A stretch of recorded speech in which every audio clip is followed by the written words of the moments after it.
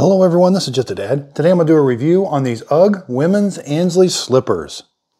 So I recently purchased these for my wife. She normally wears a 7.5 wide. Now this is a size 7.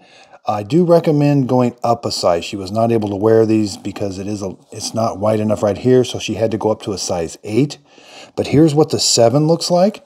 They're very padded, got a lot of, they're just very warm. You can see that there's just a lot of padding in there. It's very well constructed. It's got a nice sole, very thick. But they are just a little bit narrow, but they do look really nice. Okay, so let's measure, let's put it in there. So all the way to the heel is about 9 inches. And width-wise, you're looking at about, 3 inches right there.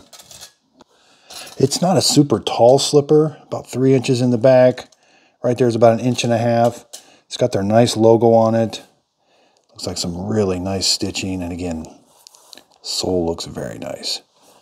So I hope this video helps. Thanks everybody for watching.